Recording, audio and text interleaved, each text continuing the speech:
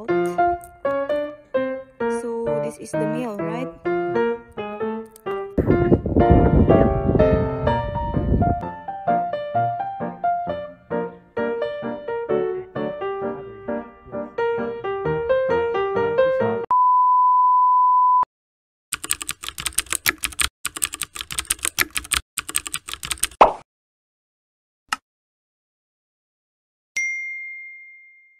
Hi! Welcome back to my channel. For this week's video, it will be about our field activities that we have conducted during the summer.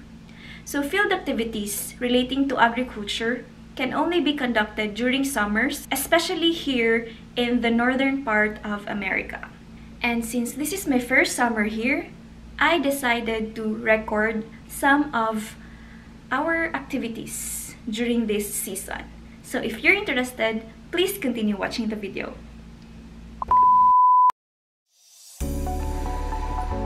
So, ayan. Ito yung hall. Meron silang auditorium, classroom of course. Ayan. And then, meron din graduate student offices.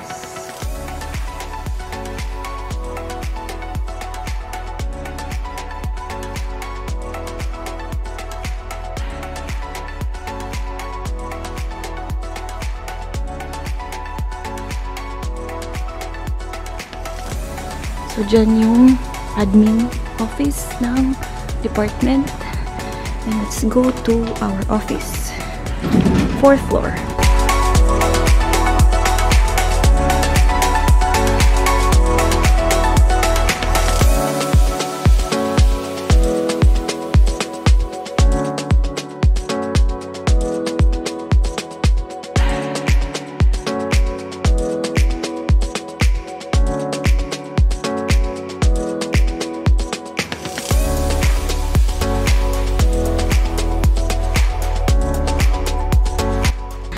So, thank you pala Pawi and Maclay PH for the keychains. If you want customized keychains, ang galing nila gumawa ng mga request mo. So, yan. Peas and corn. And so, ito yung door.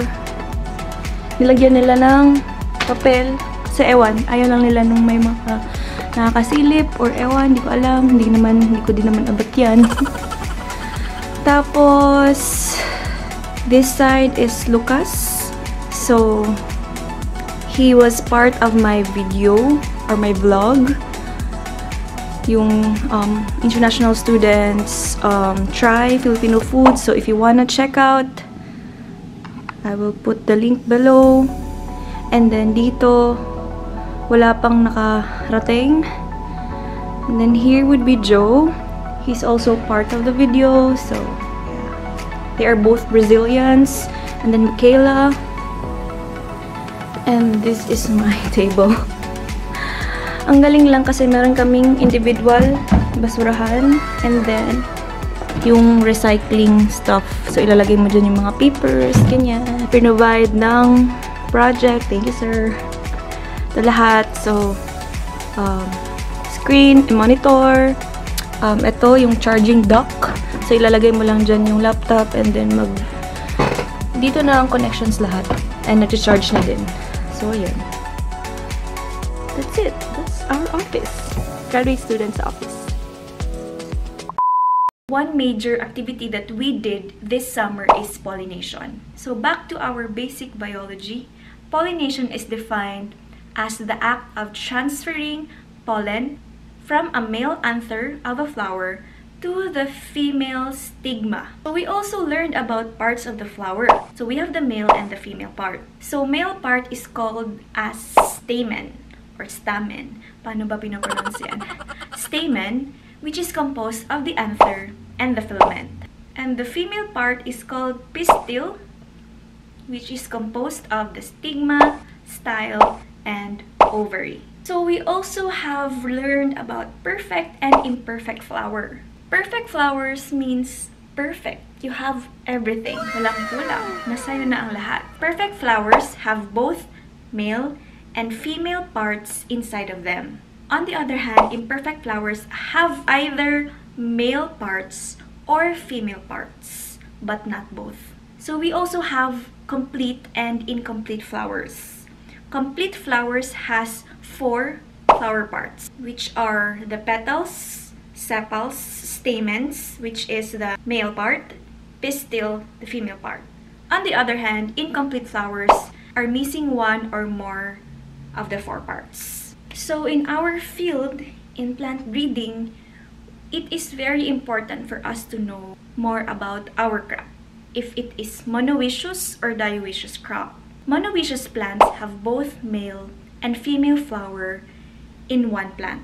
The male and female part can be on the same flower na nasa isang plant, or it could be on separate flowers in one plant. So for example, corn. Corn has the male part, which is the tassel sa taas, and the female part, which is the ears sa baba. But it's in a separate flower, but it's still in one plant, so it is monoecious. Another example is rice. Andun na ang male and female part in one plant, so it's on the same flower. So these monoecious plants are known to be self-pollinating because they don't need other plants. They already have the male and the female part in one plant, so it is self-pollinating. Dioecious plants, on the other hand, have female and male flowers located on a separate plant. So di means two, separate. So sa isang plant, andun ang female, sa separate plant, andun ang male. So it's dioecious plant.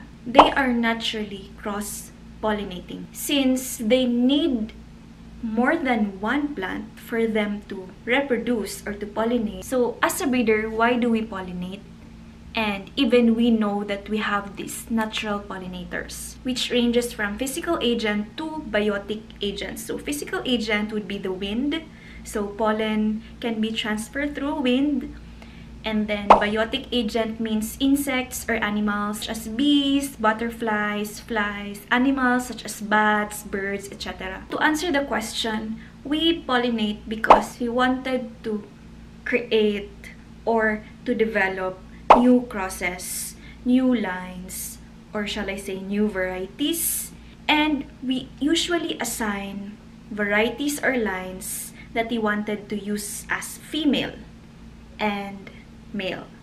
And we cannot request that to the natural pollinators na, uy, eto ha, dito mo dapat kunin yung pollen, lagay mo dito kay ganto. So we are here to pollinate. The method of pollination varies from crop to crop.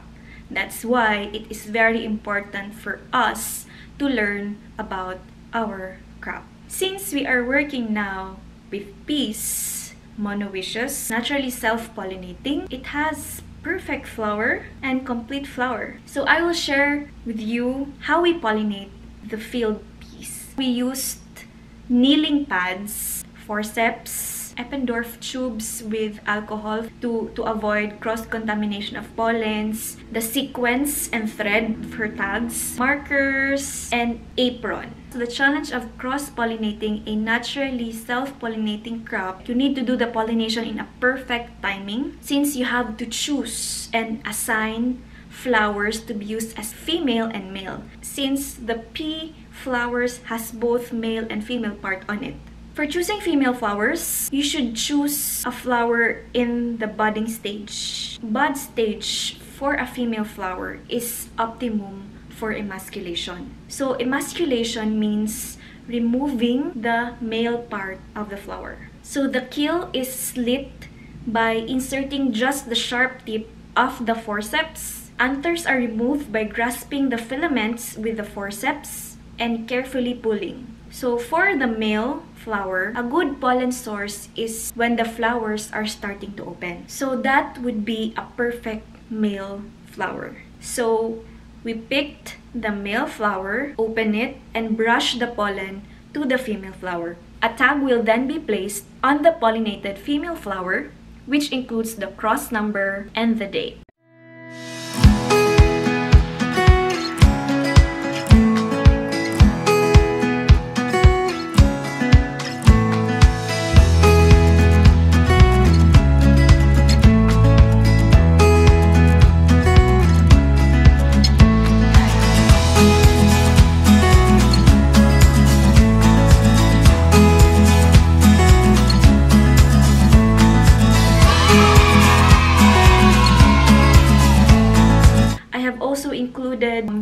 tips of other activities such as tissue sampling, harvesting, and field days.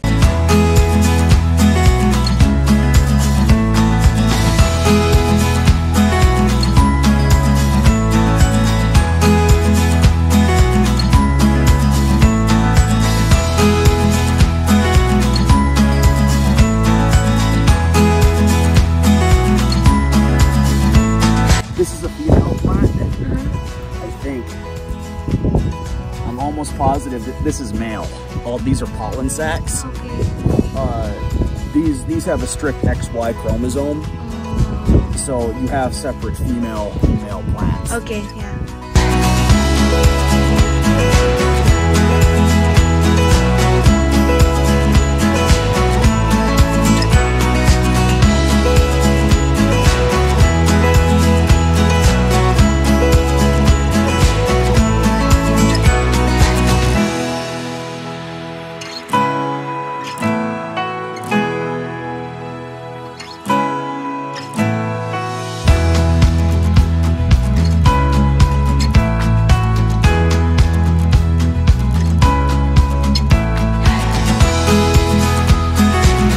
That's it for this week's vlog. So if you enjoyed this video, please click like, and if you haven't subscribed yet sa channel ko, please click subscribe. See you next time. Buyers!